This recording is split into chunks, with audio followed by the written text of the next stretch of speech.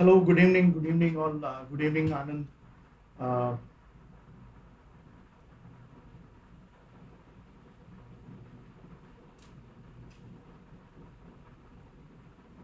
Hi, good evening Linguswamy.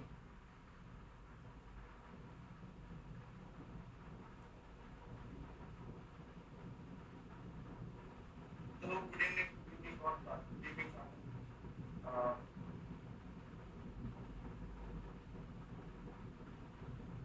Yes, yes, I'll begin the session in a while. So, before I actually begin the session,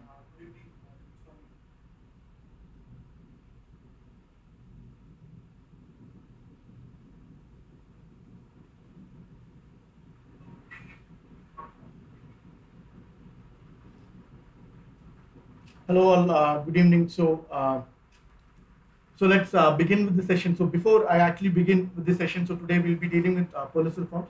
So let me introduce myself. So this is my first session on the YouTube.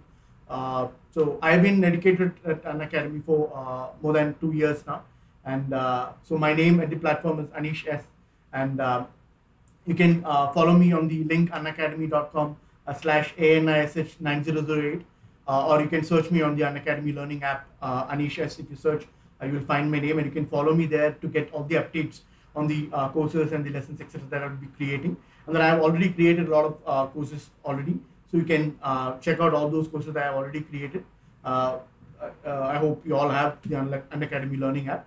So download that, and then just if you don't have, download that and just search for my name, Anish S, and you will get me there, and then you can open my profile page and check out all the courses that I've created.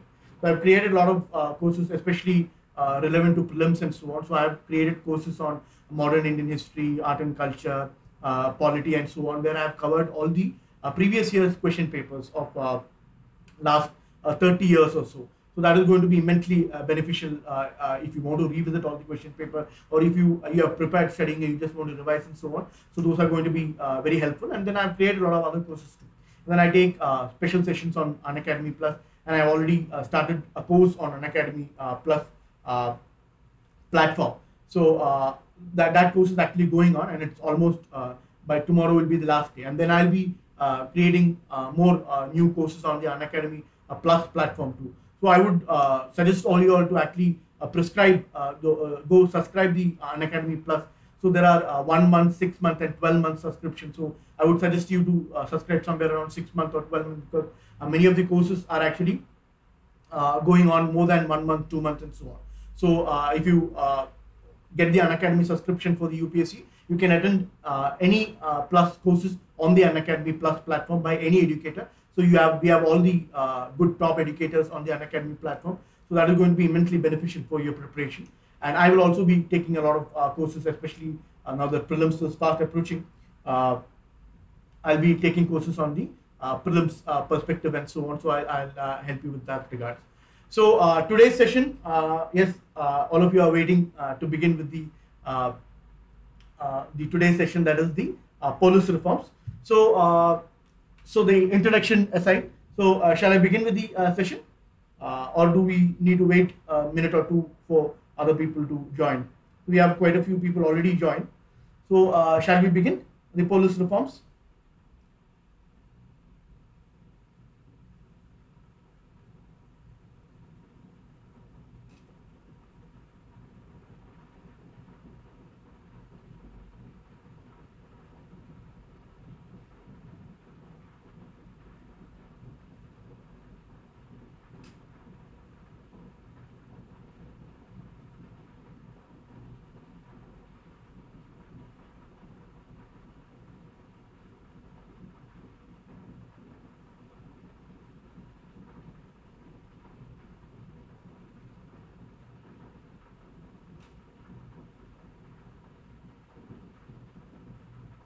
Oh yes.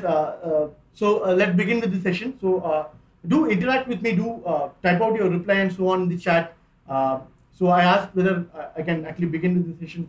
So I don't see any response beyond that. So do keep interacting, because I get to know what's happening and whether you guys have understood and so on. So Biswajit Swain has asked, can I get help on railway coaching in this channel? Yes, there are many other sessions and so on the Unacademy platform. Also, we have a lot of courses that are dealing with the railway, various railway exams and so on. So I would suggest you to check out on the Unacademy Learning app on the various courses on the railway.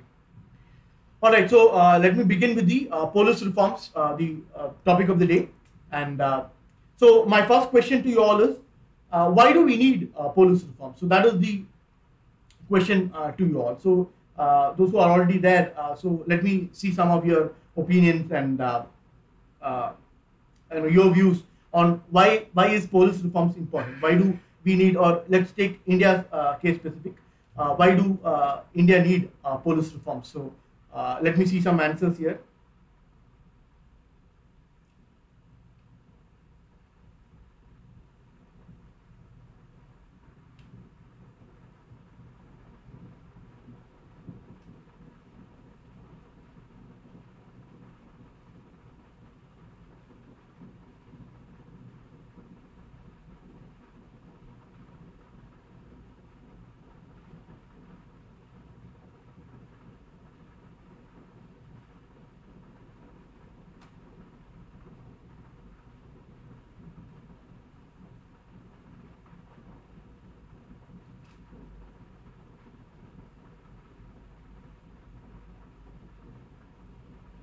Yeah, come on, guys. Come on. What's your views? Why do you think police reforms are important, or why does India or any other country for that matter need police reforms? So let me get some of your views.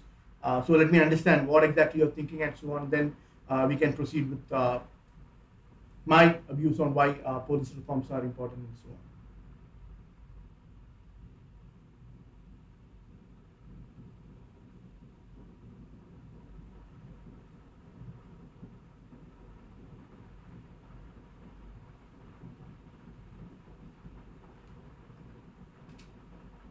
All right, so I'll wait for your answers and so on, and I'll also begin with the need of police reform. So when we're discussing a topic, obviously we need to discuss it from a comprehensive perspective. So we need to see what the existing problems are. So that will give us the answer to why do we need police reforms and so on. And then obviously what are the reforms that have been done so far, and obviously what more reforms need to be taken to take something forward. So this is the general structure of how you prepare on any topic generally. So with respect to police reforms, why do we need it? So one of the most important aspects is a good law. Good law and order is critical factor for any country for that matter, not just India, to ensure. All right, to ensure that a country has good economic growth. Why? Because if the law and order situation in a country is good, do any of you have a problem with the sound? Somebody has said that sound is not clear. So if anyone else is facing the problem with the voice, do let me know. I'll find out what the problem is. So law and order is one of the most critical factor for any country for its economic growth, because if there is strong law and order, if there is a rule of law, if there is a good implementation of the law and order, then the crimes, etc., will be very less. The properties and the investments, etc., that people make will be secured. Because let's say an industrialist is investing a few crores of rupees and setting up a new factory or a new office or something. If the law and order situation is bad and there is a threat of constant attack and attack by somebody on the industries and so on, and rampaging and so on, if that is something that is going to frequently happen, then that investor will certainly feel that this is not a right place to invest, because that investment will not be secure and so on. So that is one aspect. So all right, there's no problem with the sound. Good. So I think somebody who had raised the issue, do check your your phone or your voice plug and so on. All right. So good law and order is critical, because that is going to ensure there is stability and there is peace, and that is going to attract more people to come in and look for the work there, more industrialists and entrepreneurs, etc., to set up new businesses and so on there. So if there is no good law and order, then there will be issues of normal crime or terrorism and so on, could frequently affect that area, and that area's economic prospect will be seriously curtailed. So if you look at a recent estimate, about 9% of India's GDP is being we are losing almost 9% of our GDP annually because of various problems such as crime, terrorism, external threat, and so on. Whereas if you look at the comparable figures for, say, China and Japan, China loses only about 4% of GDP due to the crime and all those things, and Japan even lesser 3. So a country with much stronger law and order mechanism means the loss because of all this is very less. So a good law and order mechanism can only be implemented with a modern police force, an advanced police force, and that can only come with police reforms. Then, because of issues in our, say, police system and policing and so on, there is a rise in the number of private security agencies that are functioning, and all these, if you see all these companies and even the ATMs and so on, they are actually recruiting private security agencies to secure those ATM machines and their office premises and so on. So if we had a much stronger policing system and so on, this would not be needed. This is basically an extra expenditure for that company and so on. So if the policing etc. were better, then the company could have choose to spend that on new plans or something, or basically creating new jobs from a company's core point of view, rather than spending it on the private security and so on. And then because of the current police system, there is a huge burden on our police personnel. So they are doing multiple things, and there is a lot of burden on our state police and even center and so on, because they are involved in VIP security in, say, police like in Chhattisgarh police or Jammu and Kashmir police and so on. They are not just doing the normal policing activity of crime prevention and investigation and so on. They are also actively a part of anti-insurgency operation and so on. So these are all leading to heavy burden on the police personnel. So only police reforms can help in mitigating many of these problems.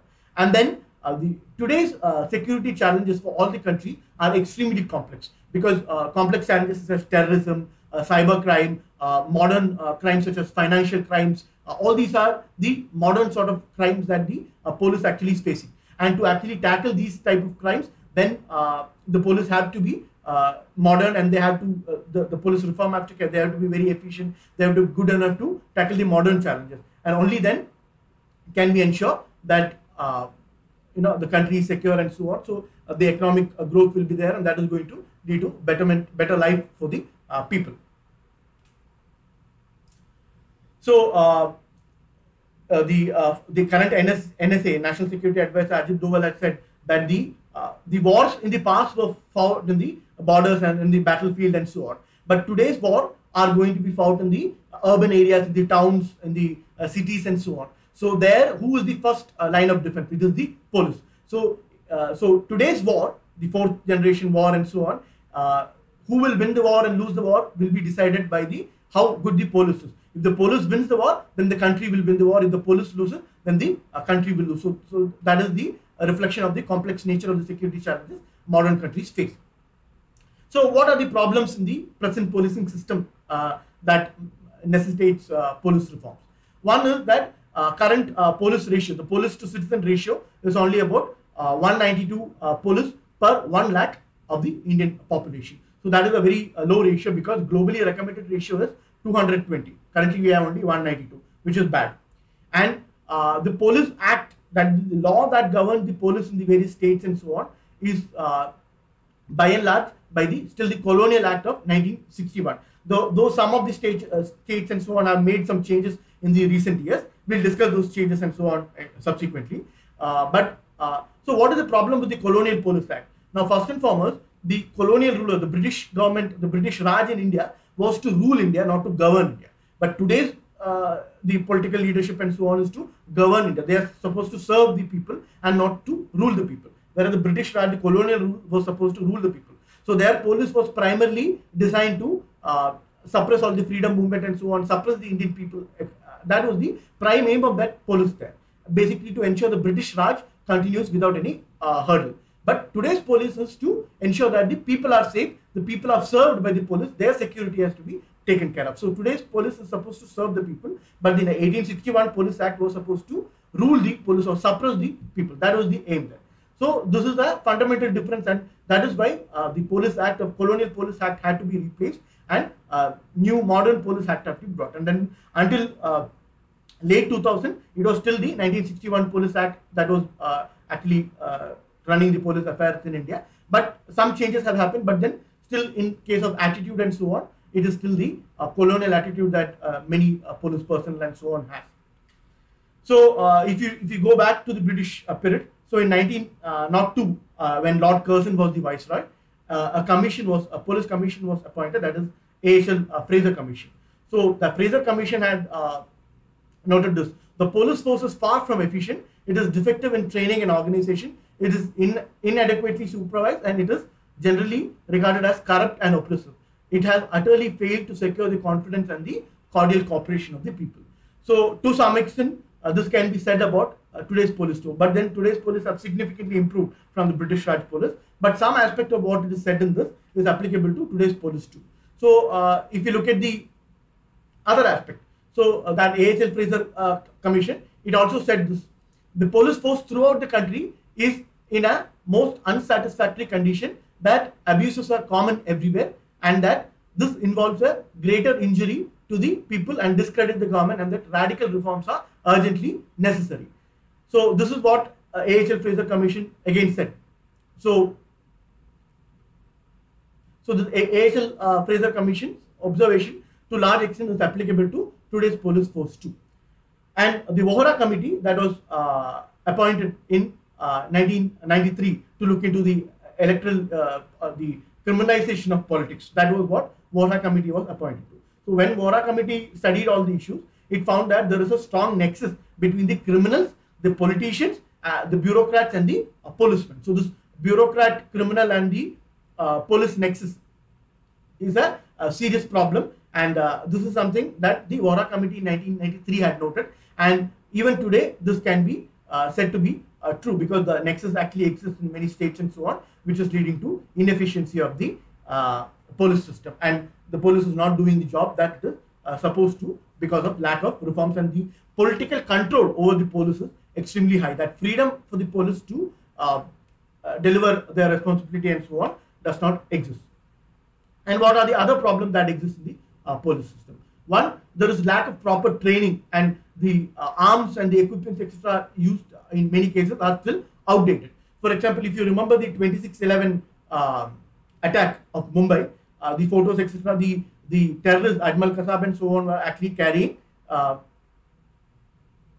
the AK-47 rifles, modern one, whereas the the Maharashtra police constable like Tukaram Umle and so on were carrying .302 World War II era rifles.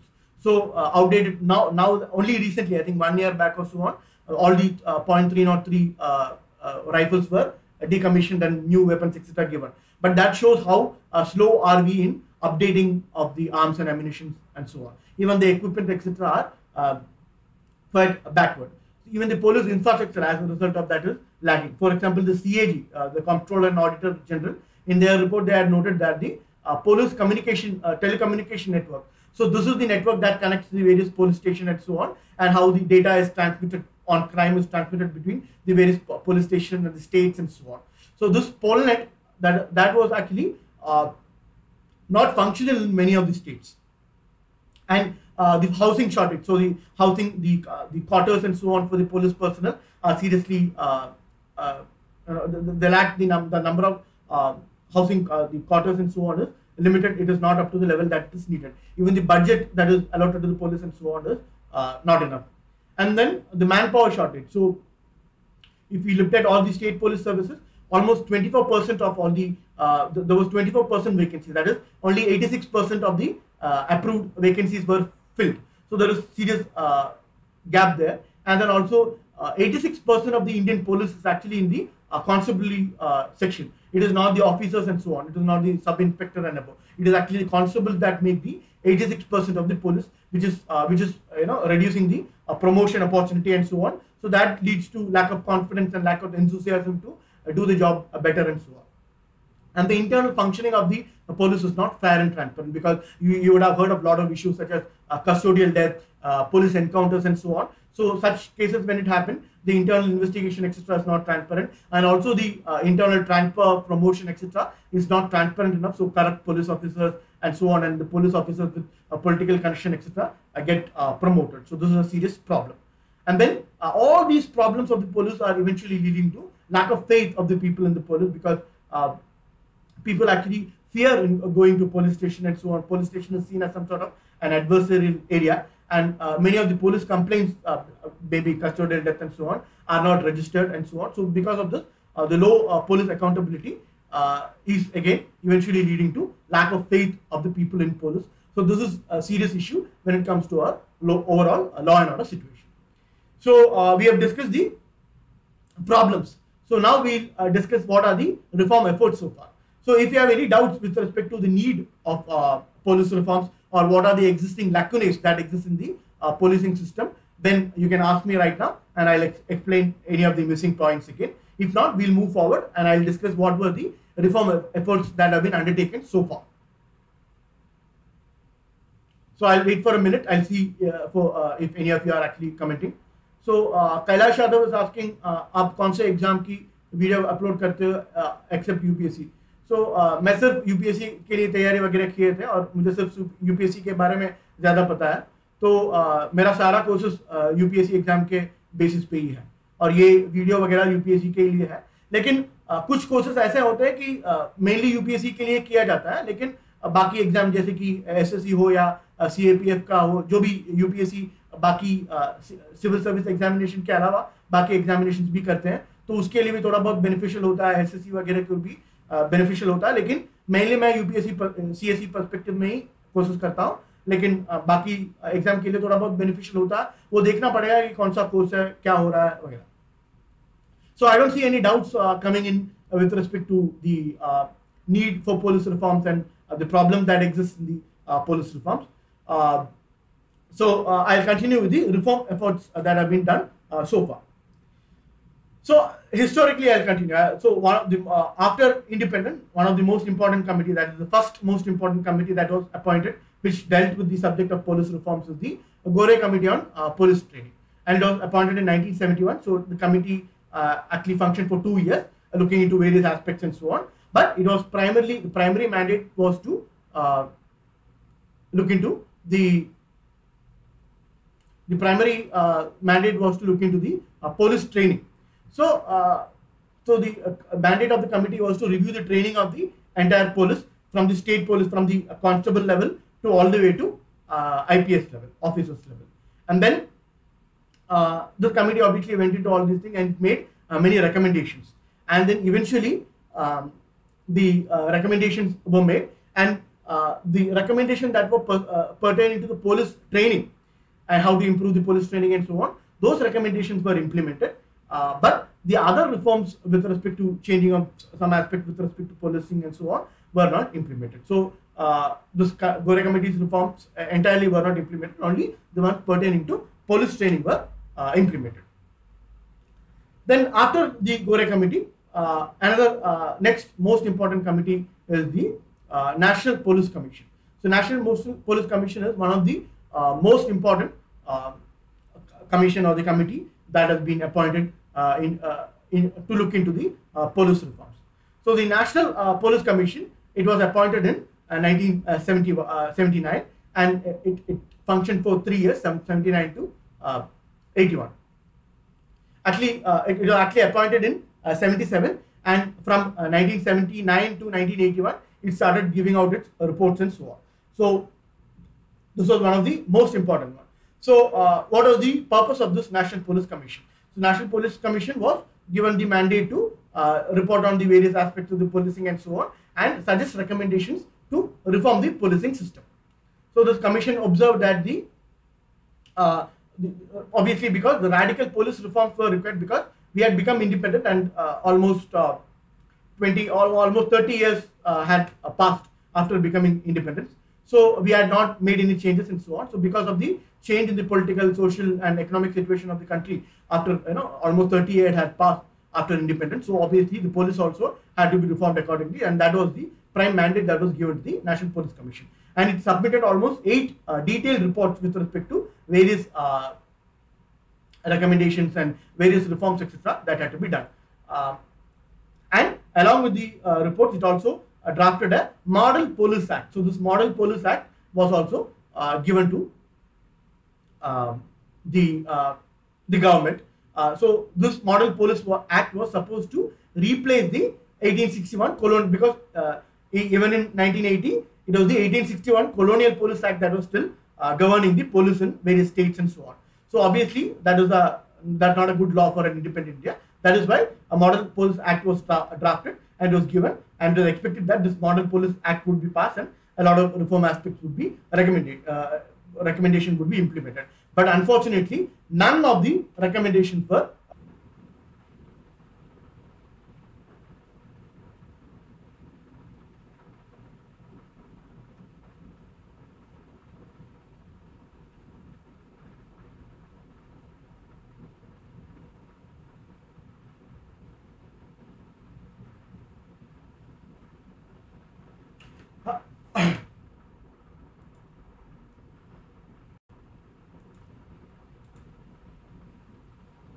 so sorry guys, there was some interruption there. So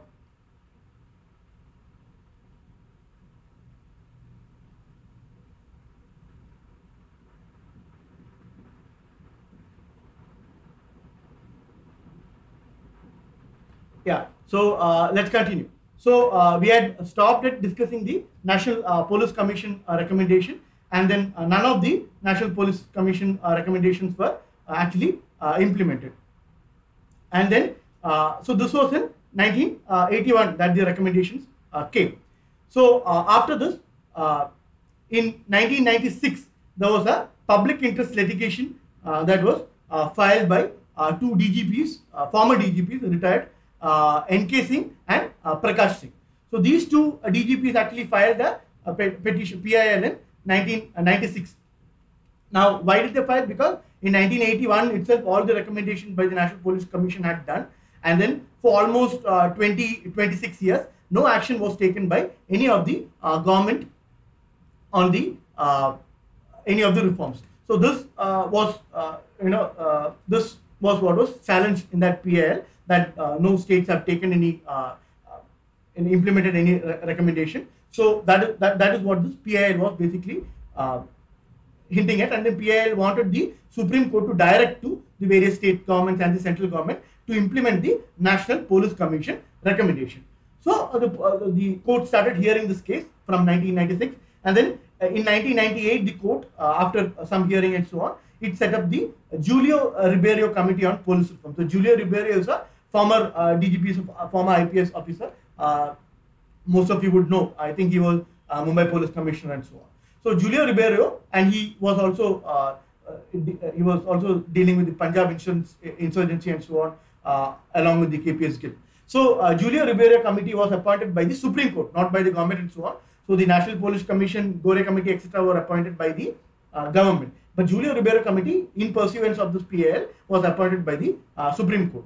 So Julio Ribeiro Committee proposed 5 major recommendations with respect to the state security and the selection of DGP and the complaints against, how to deal with the complaints against the various police and so on. But none of those recommendations were implemented. Those were submitted to the Supreme Court, and the case was still going on in the Supreme Court, but then it was not implemented by the government and so on. Though it was not actually submitted to the government, the report was given to the Supreme Court, but then even though Supreme Court, even though there was option for the various state government to implement it, they did not implement it. Then some more committees were appointed by the government. One was in 2000, the Union Home Ministry appointed the Padmanabhaiah Committee on Police Reforms. So this committee inspected on various aspects of policing, such as recruitment, training, duties and responsibilities, behavior of the police officers, their investigation, prosecution, etc. were looked into, and 99 actionable recommendations were given, and of this 59 of them had to be implemented by the central government and 69 by the state government. Why more for the state government? Because law and order and police are two subjects actually under the state government. So if you see the 7th schedule of the Indian Constitution, police and the law and order, both these subjects are under the state government. And obviously, as usual, like none of the committee recommendations so far were implemented, even Padmanabhaiah committee recommendation also was not implemented. Then in 2003, another committee was appointed, but this was not specific to the police reform. This was to look into the criminal justice system as a whole. So criminal justice system has police as one of the elements of it, and there are courts and other elements are also there in the criminal justice system. So to look into the criminal justice as a whole, a committee was appointed, headed by a former retired Chief Justice of a High Court, Justice V.S. Mallimath. So that is known as the Mallimath Committee on the Criminal Justice Reform. So Mallimath Committee was appointed by the government. This was for the entire criminal justice system, not exclusive to the police. But then since police are also a part of the criminal justice system, there were some recommendations pertaining to the police too. So Mallimath Committee looked into various aspects and so on. They also gave a lot of recommendations with respect to how the judiciary should be reformed, how the investigation, prosecution, etc. should be done with respect to the various laws that exist, crime, punishment, and so on. Of these, obviously, some of the recommendations were pertaining to the police and how the police should be reformed and so on. But these recommendations also were not actually implemented properly. And though, again, this also is not an exclusive police reform one, this is a larger criminal justice one. Some criminal justice related recommendations were implemented here and there, but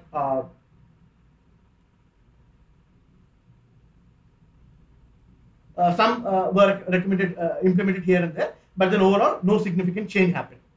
So let me recap you. So 1996 a PIL was filed. That hearing on the PIL is still going on, right? That the verdict on that PIL still has not come out. So these are all initiatives that is again happening parallel by the government and so on. Only the Julio Rivera Committee was appointed by the Supreme Court, but the Mallimath Committee and the Padmanabhaya Committee all are appointed by the Union Home Ministry. Then finally in 2005, another committee is appointed. This is also a very important committee, that is the Police Act Drafting Committee. So let me again take you back. In 1981, the National Police Commission had given out a Model Police Act and so on. It was not implemented.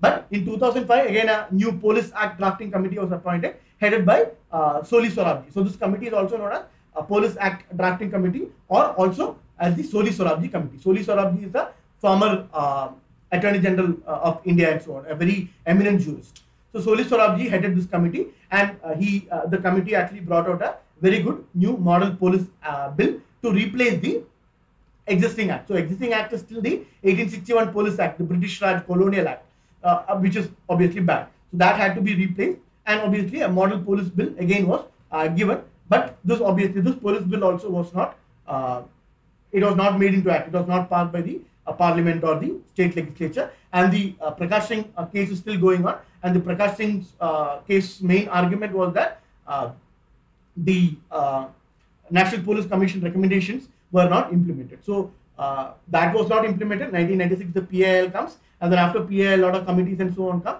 and nothing is implemented. Now make sure you remember all these names and so on, because if there is a question on police reforms, then all these are going to be very handy for you. So this is I'm tracing the entire history of the police reform. So in police reform itself is an important topic for this year, because in 2018 a lot of judicial verdicts etc. actually had come, especially on the appointment of the DGP and so on.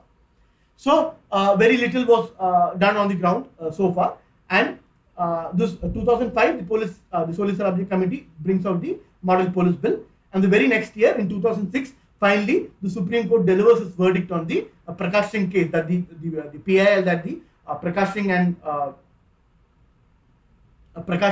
and NK Singh had filed, that PIL. So finally that verdict on that PIL comes. So here the Supreme Court says that Supreme Court basically gives out the verdict, and this case is what is known as the famous case, that is the Union of India versus Prakash Singh case. So this is the case that you keep, the Prakash Singh case that you keep hearing is this particular case. So what did Supreme Court say in this? The Supreme Court ordered that the police reform must take place, and the states and the union territories were ordered, and also the central government. So union territories means it is the central government, because the police and so on under the various union territories are actually under the Union Home Ministry. So the state government and the central government were asked to comply with the 7 binding directives of the Supreme Court. So as a part of this verdict, that Prakash Singh verdict, Supreme Court had given out 7 binding verdicts, and these binding verdicts, obviously, the content of these verdicts included all the aspects. It was pulled together after the various aspects that were there since 1979 on. That is the National Police Commission recommendation, the Julio Rivera recommendation, the Padmanabhaya Committee recommendation, the Police Action Drafting Committee. All these were taken in, considered, and eventually 7 binding directives were made by the Supreme Court, and it ordered all the state governments and also the union territories, which is basically the central government, to implement these 7 binding verdicts. So any doubts so far? If you have any doubts, you can ask. I'm looking at the chat and I don't see any doubt coming in. So do ask me any doubts and I'll answer them. So now let's, if there is any doubt, I'll pause and I'll talk about that. Otherwise, I'll continue with the session. So what are the 7 directives that the Supreme Court put out in the Prakash Singh verdict? Firstly, it asked to constitute a state security commission. So this is for the state government. So all the state governments were asked to constitute a state security commission. So what is the state security commission going to do? It is going to enforce, it is going to ensure that the state government does not exercise unwarranted influence or pressure on the force. So this is basically giving a lot of independence to the police. Obviously, some influence should certainly be there because at the end of the day, the state government is elected by the people. So that people's support to that government is something that should be there. But excessive influence means that politicization of the police force and a lot of corruption, all these are coming because of the excess influence and lack of independence and so on is a serious problem. So the good things were kept. That is, some amount of influence and control of the state government is there on the police, but a large amount of it is taken away and given to the State Security Commission. So there is an independent oversight and looking into the police functioning and so on. And the State Security Commission will also lay down the broad policy guideline with respect to the policing and so on in the state. And it is also going to evaluate the performance of the state police and suggest recommendations to improve their performance and so on. So a supreme body called State Security Commission was to be appointed by the state government. Similarly, at the national level, a National Security Commission also had to be appointed. That is the Directive 2. So this National Security Commission, what is it going to take care of? So you see, police are there in the state, but at the central level also there is police. That is the Central Police Organization and the CAPF, the BSF, SSP, the CISF, CRPF and so on. So these are all police forces under the center. So with respect to appointment of these, the chiefs of these Central Police Organizations, your CBI and all of that. So CBI, there is another, the Lokayukta Act dealing with it. And other Bureau of Police Research Development and so on. So these are central police organizations under the central government. So that is why National Security Commission is needed to look into to make sure the appointment of the chiefs of the various CAPFs and so on are done in an independent and fair and transparent manner. And this is the second recommendation. Third, not recommendation, directives, binding directives.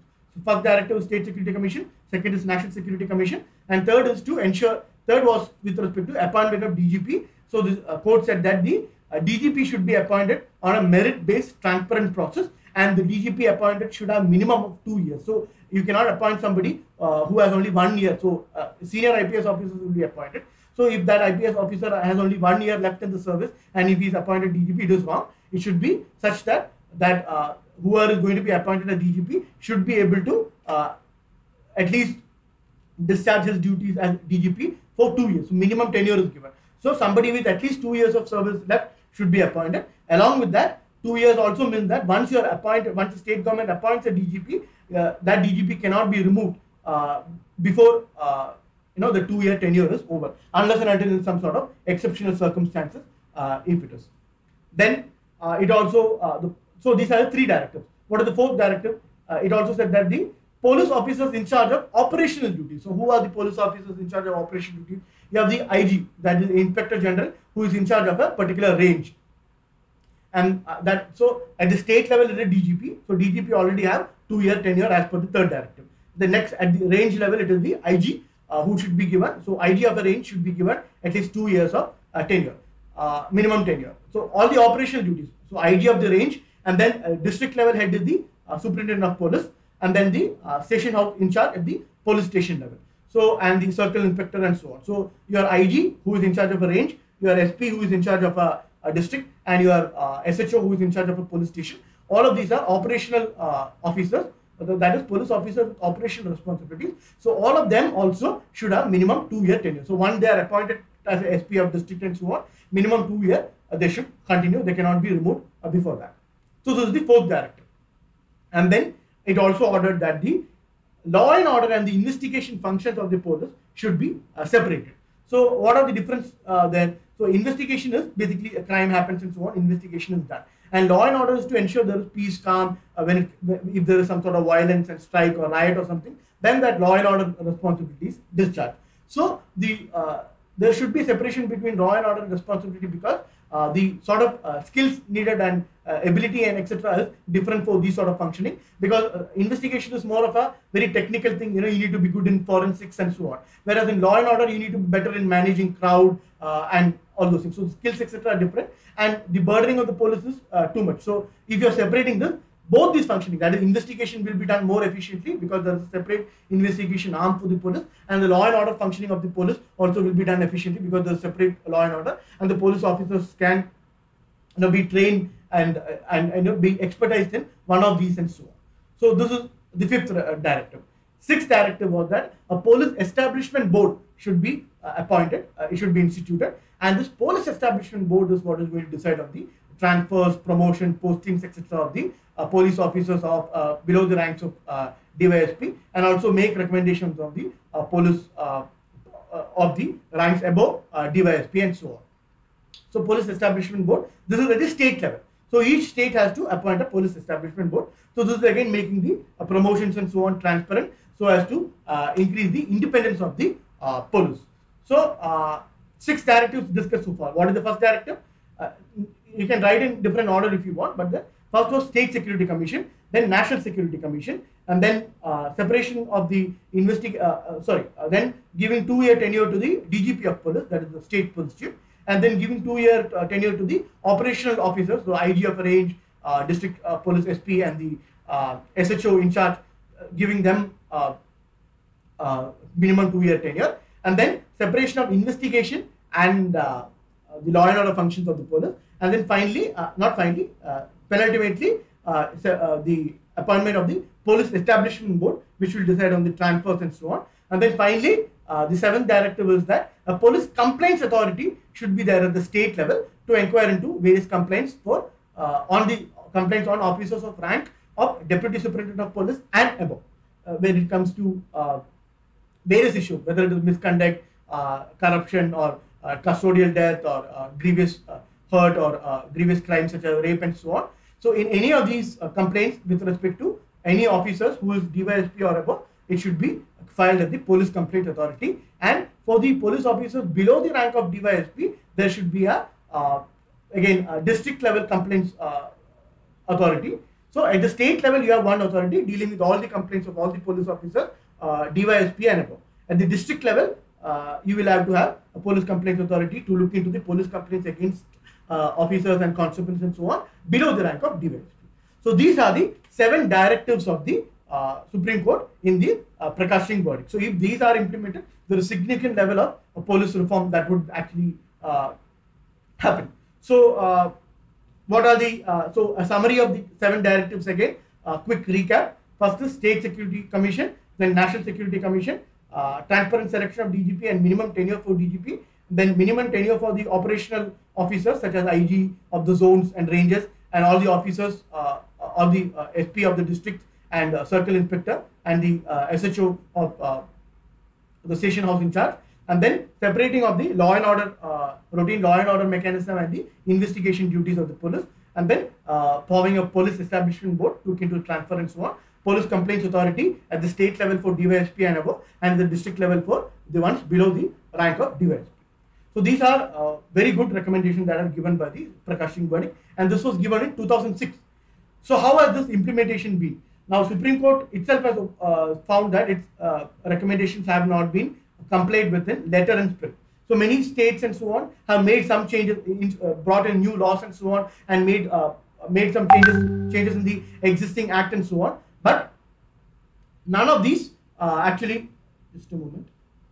Yeah. So none of these actually implement this Supreme Court's directives in letter and spirit, because many of these actually changes that the various states brought, etc., is circumventing this and instituting. And so, for example, they might have appointed a State Security Commission, but the members of the State Security Commission, etc., is politically motivated and appointed so as to dilute the powers of the State Security Commission and so on. So, by and large, it is the orders implemented. How, if it is implemented, it has been implemented in a dilute manner, and some places it is not even implemented. So, only 17 states have actually enacted new laws, and of that also many of them is not implemented in a very diluted form when compared to the 7 directives of the Supreme Court. So because of that, in 2008, that is 2 years after this verdict, a 3-member monitoring committee was appointed by the Supreme Court to look into the implementation of this Prakash Singh 7 directive. So Supreme Court had given 7 directives. The Supreme Court now, after 2 years after this thing, it appointed a committee headed by retired Justice K.T. Thomas. So he was heading the committee. Now this committee was entrusted by Supreme Court to look into how these directives of the Supreme Court in the Prakash Singh verdict have been implemented. And the committee obviously expressed a sense of dismay over the indifference to the judicial direction. Basically, it means that the implementation has not been good. It has been quite lackluster. In some cases, it has gone against the Supreme Court directives. And then the Justice Verma committee that was appointed, this had nothing to do with the police reform as such. This was actually, Justice Verma committee was actually appointed after the Nirbhaya incident to look into the criminal laws and so on. So Justice Verma committee also observed that if the Supreme Court directions in the Prakash Singh verdicts are implemented, there will be crucial modernization of the police to be a service-oriented for citizenry in a manner which is efficient, scientific, and consistent with human dignity. This is a brilliant quote that you can use if at all a question on police reform comes. So you can quote the Verma committee and you can write about Prakash Singh verdict and say Justice Verma committee had said about the Prakash Singh verdict directives as the status. So very brilliant quote which you can use in their answers and so on. So that is what has happened until last year. So that is the status last year. That is, many states have not implemented, some states have diluted and so on, and nothing much has happened. So now what has happened after this is, in the last year, quite a few, last year, actually last 2-3 years, quite a few movements have happened from a judicial point of view itself on the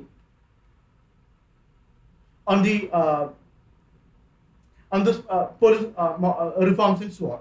So what is one thing, that is the T.P. Senkumar case.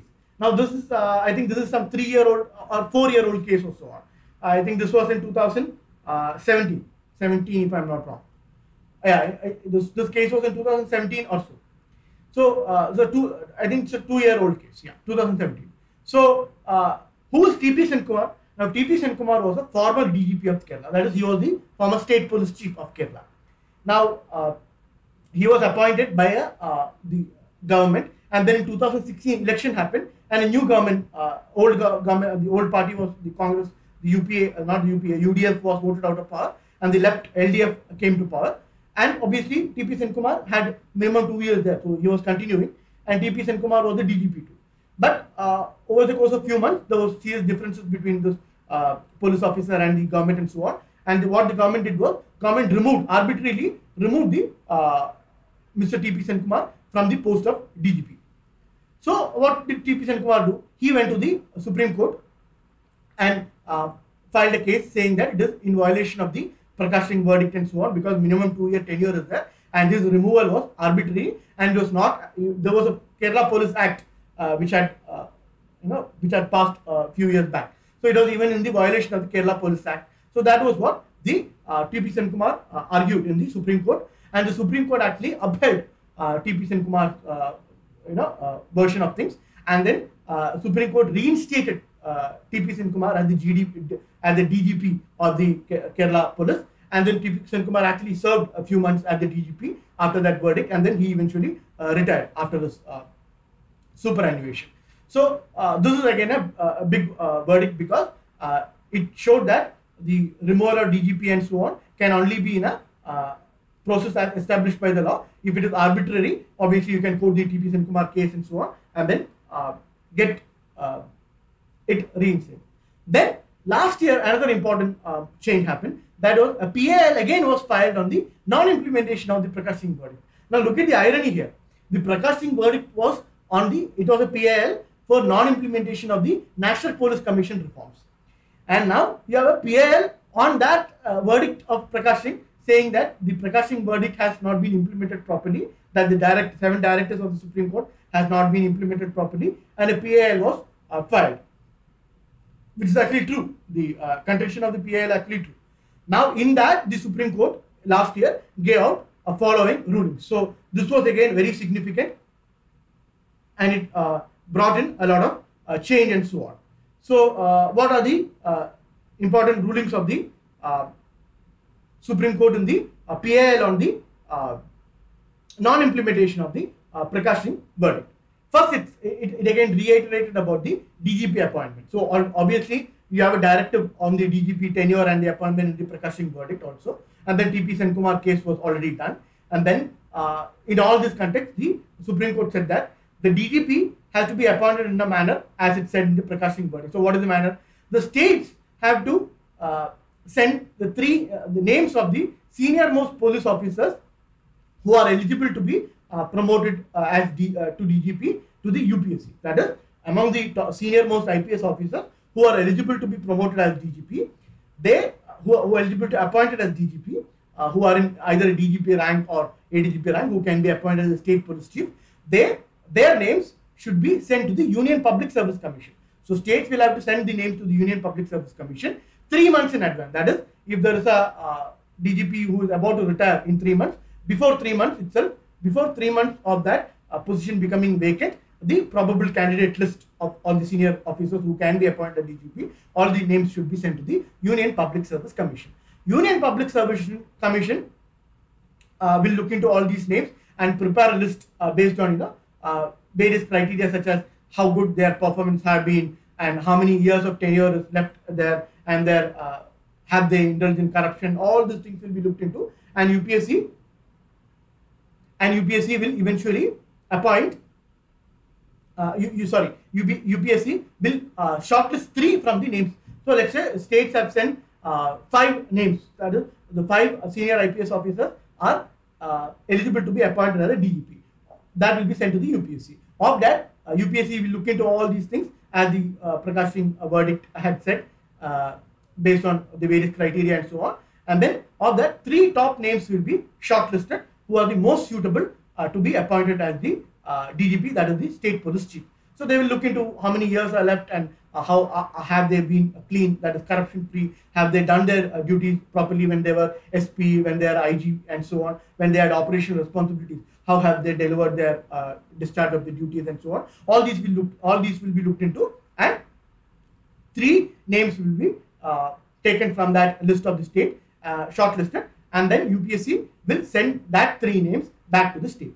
So state is going to send all the eligible officers to the UPSC. UPSC, based on these set criteria, will select the 3 best ones and then send those 3 names to the state government. Now the state government is free to appoint any one of these 3 names that has been sent as DGP. So in these 3 names, the state government has complete freedom, but it can only appoint from these 3 names. Then a lot of state governments were actually appointing acting DGP, because if you had to appoint DGP, then the Prakashing verdict, the directive was there, because minimum tenure and so on has to be given. So they used to appoint acting DGP on a short-term basis and so on, in order to ensure that they have their control on the DGP position. Basically, that whoever is appointed DGP will sway to the way that the state government want, the politicization of the police and so on. So this was something that Supreme Court did not want. So the Supreme Court clearly said no more appointing of acting DGP, only permanent DGPs can be appointed. So that means you appoint, minimum 2-year tenure should be there, and then how you are appointing, this process of sending the list to UPSC and so on should be there. No more acting DGP, because if you are appointing acting DGP, all these recommendations doesn't matter. So but then some exception has been given to some states such as Jammu Kashmir and so on, because of some urgency and so on, to appoint acting DGP, but then that is on ad hoc basis. But the nominal directive is that no more acting DGP. And then as I said, the person appointed as DGP should have reasonable period, that is, should have at least 2 years of service left. So that means he is somebody who should not be retiring 1 year down the line, at least 2 years service, otherwise it will be violation of the Prakashing verdict. And then, as I said, the UPSC, how are they going to shortlist the person? They are going to, as far as possible, they are going to ensure there is at least clear 2 years of service, and then merit and seniority, etc. is going to be taken care of, and then the quality of the officers, all these are going to be looked into when UPSC actually shortlists the 3 names from the list that has been sent by the state government.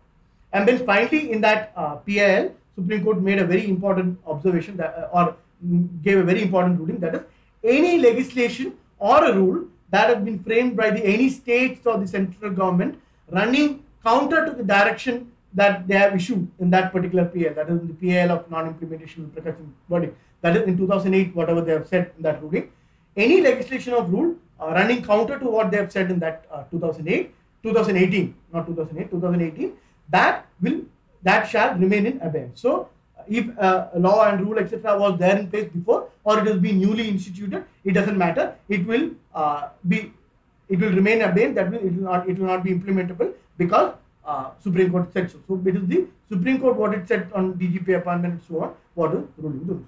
So this is what is the present status of the police reform. So because of these recent developments, especially the PAL on non-implementation of the Prakash Singh verdict, that is why this becomes a very important topic for this year, even in prelims and especially in mains. So I hope I've been quite clear and I've explained the police reforms, the history of it, and what's happened in the recent 1, 2, 3 years, especially the judicial verdict and so on. So I hope it is quite clear to you all. So if you have any doubts and so on, you can ask.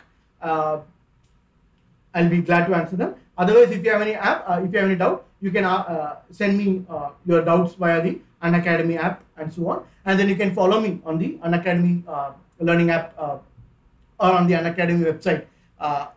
Search for me. My name is Anish S at the platform. You can follow me there and get updates on all the courses and so on I've created. And then you can see the various courses and so on. And then that I've created. And if you have any doubt and so on there, you can comment below that video itself what your doubt is, what your question is and so on. And I'll be answering it in a fast manner. So I again would suggest all you all to subscribe to the Unacademy Plus, take a 6-month subscription or so on based on your convenience. And then you can use this referral code ANISH 9008, A is capital. So Anish 9008 is the referral code that you can use to get a 10% discount on the subscription fee. So I hope you will take the Unacademy Plus subscription and watch my Plus courses as well as of the other top educators. So that's all. If you have any doubts and so on, you can approach me via the Unacademy app, or you can comment below the various videos etc. that I have made on pertaining to those and so on. So that's all. Thank you all for watching, and I hope you all have a great day. Bye bye. Good night.